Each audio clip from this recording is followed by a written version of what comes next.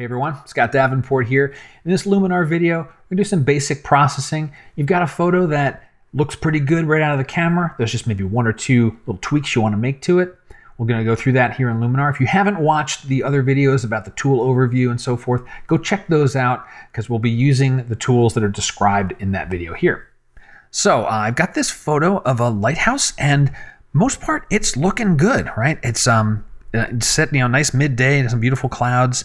I do want to see, pop a little bit more off the screen. So let's open up our presets panel. And there are a variety of categories. And for this type of shot, well, it's certainly not street or portrait or dramatic. It's nice that they're categorized that way. I'm looking either basic or outdoor. Let me pop over into outdoor and see what we've got going on here. So, misty land looks like it's adding some kind of a dreamy feel to it. Colors of the fall looks pretty nice, as does bright day. Let me tap on bright day. We'll see what that is looking like for the photo. And it's nice because I can do some pretty quick comparisons. That definitely brightened things up a lot. Let's try colors of the fall. That's a little bit duller. I do like that that bright day. One more time on maybe try Auto Smart Enhancer. Okay, that made the sky a little bit too blue for my taste. I lost some of my clouds there. I think I'm going to stick with bright day. I like the way that that one looked. Now, the last thing I want to do with this is just to tidy up a couple of things. We can see I've got a dust spot there, and there's this orange cone that I'm not particularly a fan of.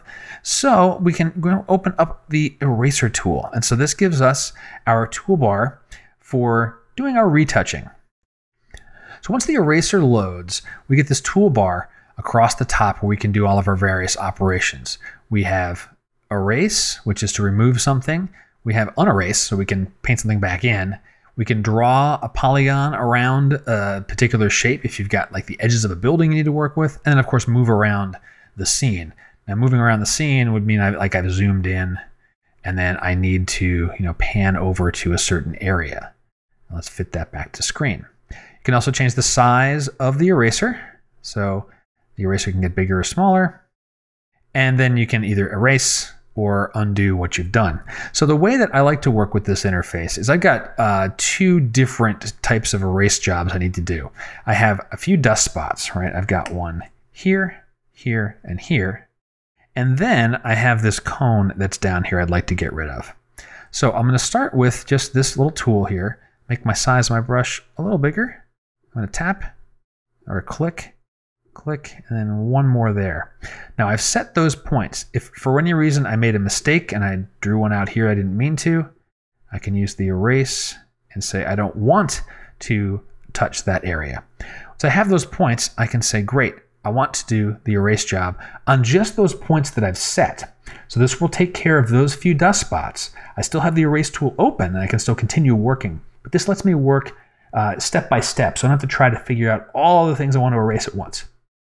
All right, those look good. Now I can move on to the cone. So I'll grab the eraser again. I'll come down here. And actually for this one, let's go ahead and zoom in. Pretty healthy. If you hold your space bar down, you can also move around so you don't have to go change tools. Now I can see that cone much better and only touch the area that I want to touch. I'll click erase again and see if I'm happy with that.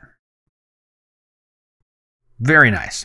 So work in stages with the eraser. That way, if you get an erase job that's not quite what you want, you can just undo that particular one with Command Z, your normal keystrokes, and then try again. Once you've got everything all set the way you want, we click Apply, and it will commit those erases, save them into a non-destructive format, and we're all done. All right, and we are back. We'll close down our presets. And I'll hold down the backslash key so you can see before and after. So before, kind of dull, lacking some color. We see some dust spots up across the left edge of the sky. And we got that cone down there. After, much brighter, much warmer, more inviting scene. So using presets in Luminar, great way to get started with an image. And often that's all that you need. And then you can use the erase tools to do that fine little bits of touch-up that you might need to address dust spots or any other distracting objects in your scene.